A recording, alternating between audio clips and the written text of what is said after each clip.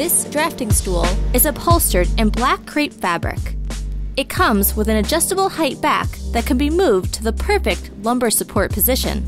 The chair comes with a 3-paddle system. The first paddle allows you to adjust the height of the seat. Pull the second paddle up to allow the back to recline.